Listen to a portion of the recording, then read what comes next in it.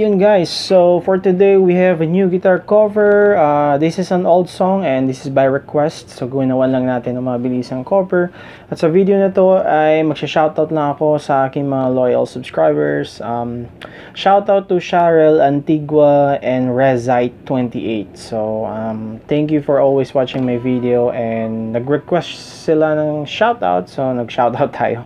Then anyone na gusto mo ma-include sa shoutout for the next video, just put a comment or anything, then make sure to like and subscribe my video para updated kayo lagi, okay? So may nag-request na limutan ko na kung sino, pero don't matter daw by Tagalog version kung ano yung chords at paano i-play. So kita nyo, plinay ko, sobrang dali lang, may 4 easy chords lang, hindi natin kailangan ng K po. Starts with A, ganito ang A, pero pwedeng ganito, then E, then F sharp minor, then D. So yung strumming, by the way, sa first part ng video pinakita ko na kung paano i-play yon with chords, tabs, lyrics, everything. So on this part, papakita ko lang kung paano yung strumming. Okay, ganito siya, ulitin ko lang.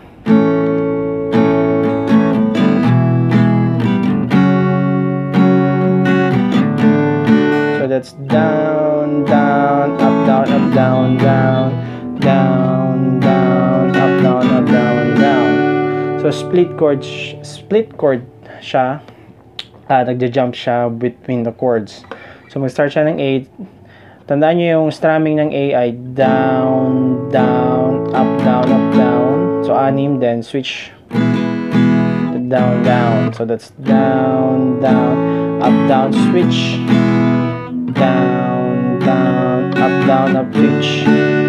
So that's down, down, up, down. Switch mo agad.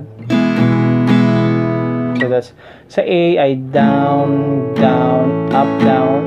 So apat na strum. So ulit sa dito sa unang chord A, down, down, up, down. Switch agad.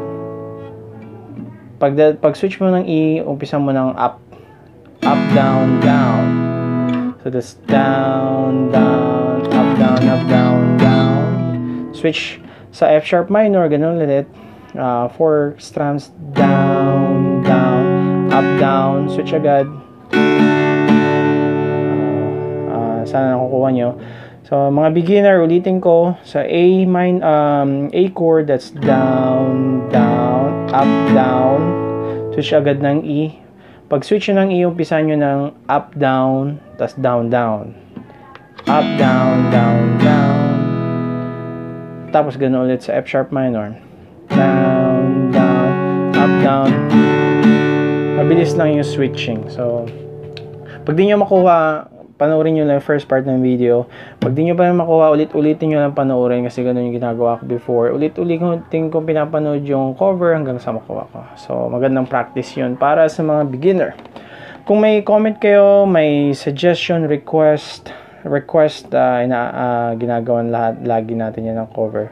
So make sure to put a comment, and if you want to be updated, everyday ako nag-upload ng new covers, make sure to hit subscribe and hit the bell button.